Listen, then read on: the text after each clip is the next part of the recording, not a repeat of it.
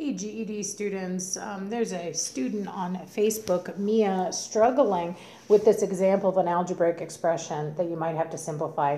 I wanted to take a look at this one because how GED like to slip a fraction into algebra to try to intimidate you.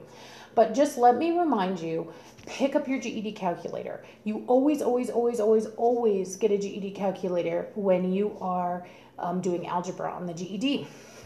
And so that means you wouldn't have to do these fractions by hand. Now, at Mia's request, I'm going to do them by hand as well, but you could just type yours into the calculator here and focus on the algebra skills, okay? So first of all, I'll just point out that we are simplifying here. This is not an equation. I don't have like an equal sign and something on the other side. This is just an expression. All I have here are numbers and letters and operands, symbols that tell me what to do. So all I can do here is simplify, do forwards math. I can't solve for m, figure out the m mystery, what m is equal to. So what I'm going to do is do the simplification I can do. Now remember, when simplifying, you follow the order of operations as much as possible. You do any groupings first, then any exponents, then multiplication and division, and finally addition and subtraction. So looking at that, just based on that, my inclination would be to start at the parentheses. But take a look here. 1/5 m minus 2/5. There's a grouping right there inside those parentheses, but I can't deal with that grouping. Remember, we can only add and subtract the same kinds of things. And in algebra, the world of algebra, those same kinds of things are what we call like terms. Like terms. And so I can only add m's with other m's, or plain old numbers with plain old numbers. Since this term has an m and this one does not, they're not like. I cannot do that subtraction. So that being said, what should I do if I can't do the grouping? Well, let's take a look. There's no exponents. The next thing I'm supposed to do is any multiplication. And I do see some multiplication here. Notice how this 2 is shoved up against these parentheses?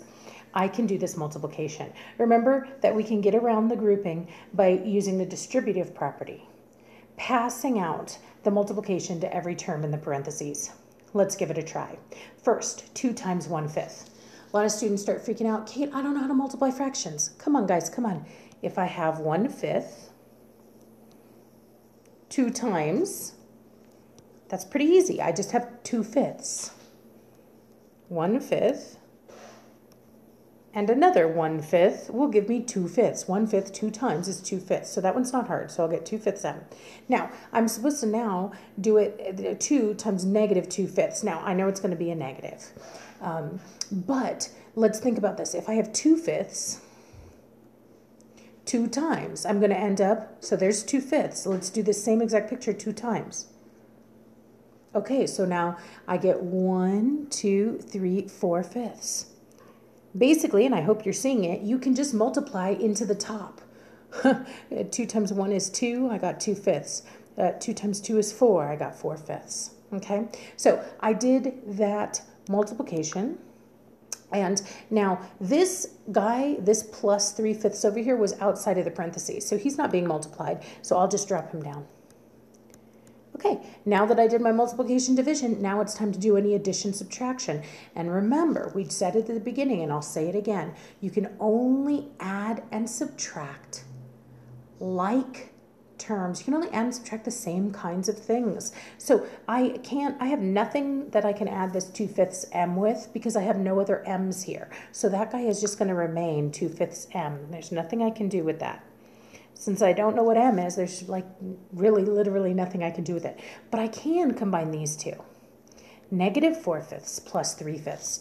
Now this is tricky for students because, oh my gosh, we're scared of negatives and we're scared of fractions. I will remind you that you can type this into your calculator. So let me do it by hand first and then I'll do it in a calculator. If I owe you 4/5, but I have positive 3/5, what's going to happen? Well, let's think about this. So I owe you, let's say I owe you pi. Let's break our pi into 5 pieces. Did I get 5? 1, 2, 3, 4, 5. Good. And I owe you 4 of those. 1, 2, 3, 4. This is what I'm supposed to be paying you. Okay, now I have some pi. See that positive? I have it. 3/5 of the pi. So let's see. Let me get out another color. I'll pay you this piece that I owe you. That's 1, then 2, then 3. But look at that. I haven't paid off all my debt. If I give you 3/5, but I owed you 4/5, I still have this 1/5 left over that I'm still going to owe you. So I'm going to be negative 1/5. Now, I realize that was probably really hard for a lot of students to follow. So let's make sure we can do it in our GED calculator as well. So to do that in your calculator, you're going to use the minus button down at the bottom. And then you are going to use the fraction button, which says n over d. So I think that actually, let me change the order so it works for everybody no matter what. So you're going to hit the minus button, and then I'll have you hit the 4. And then the n over d button. Now it won't matter what mode you're in. And then hit the 5. And your calculator should now say negative 4/5. Now, super important that you press the right arrow to get out of that fraction, and then you can press plus, plus, and then the top of the fraction 3, and then n over d again, and then the 5. And press enter, and your calculator should also say negative 1/5. So great. Now, take a look at this. A lot of students look at this answer, 2/5 m minus 1/5, and they want to keep going. They're like, Kate, I want to do the subtraction. You cannot do this subtraction. We can only add and subtract the same kinds of things. One of them's an m, one of them's a plain old number. You're done. This sucker is as simplified as it's going to get. This is the final answer, 2/5 m minus 1/5. All right, if you have any questions about this or any other GED math topic, be sure to drop it in the comments and I'll do my best to answer it.